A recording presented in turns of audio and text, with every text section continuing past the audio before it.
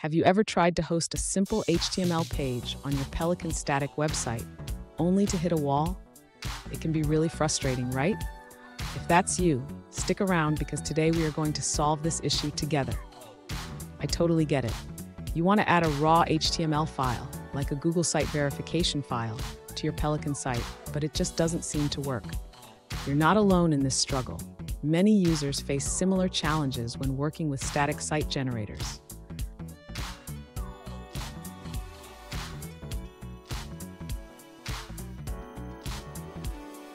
Here's the specific question we're addressing today. One user asked, is there a way in Pelican to pass in just a raw HTML page? They mentioned trying to place a Google site verification HTML file in the root directory, but ran into issues. Sound familiar? Let's dive into this. So what's the deal?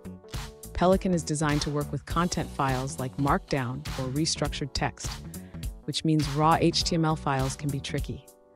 Understanding how Pelican processes these files will help us find a solution. And don't go anywhere. I have a great workaround for you at the end that will make this process a breeze. To host a raw HTML page in a Pelican static website, the user should start by placing the HTML file directly in the output directory. This ensures that it will be served correctly. Next, the user needs to configure Pelican to recognize this file. They can do this by modifying the Pelican settings file, typically named pelicanconf.py. After updating the settings, the user should ensure that the HTML file is included in the build process. This can be done by adding the file to the content directory. Finally, the user can build the site again using Pelican. This will ensure that the HTML file is copied to the output directory and is accessible from the root. Fun fact.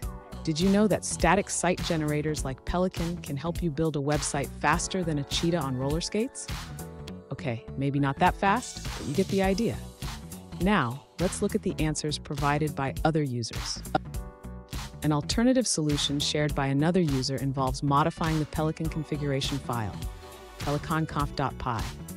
They suggest adding a static site based on your HTML file located in the content directory.